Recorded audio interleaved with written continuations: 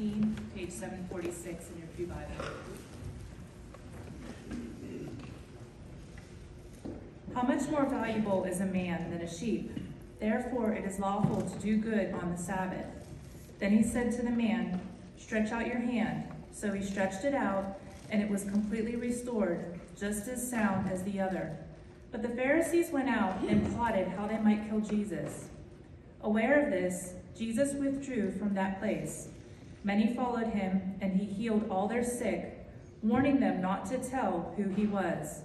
This was to fulfill what was spoken through the prophet Isaiah. May God bless the reading of his word. You may be seated.